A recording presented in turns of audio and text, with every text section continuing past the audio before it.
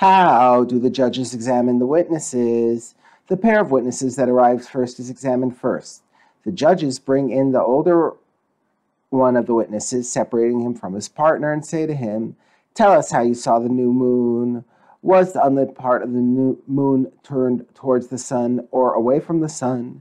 Was the moon on the northern side of the sky or the southern side of the sky? How high was the moon from the horizon? Which way was it, i.e., the lit crescent of the moon pointing, to the north or to the south? To the north or the south. How wide was the crescent?"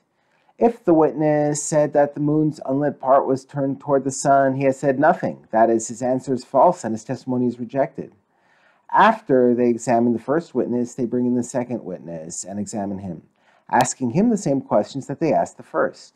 If their words are consistent, i.e., there are no serious contradictions between the two witnesses, their testimony is valid. The judges then ask all the other pairs of witnesses about the main points of their testimony without going into detail.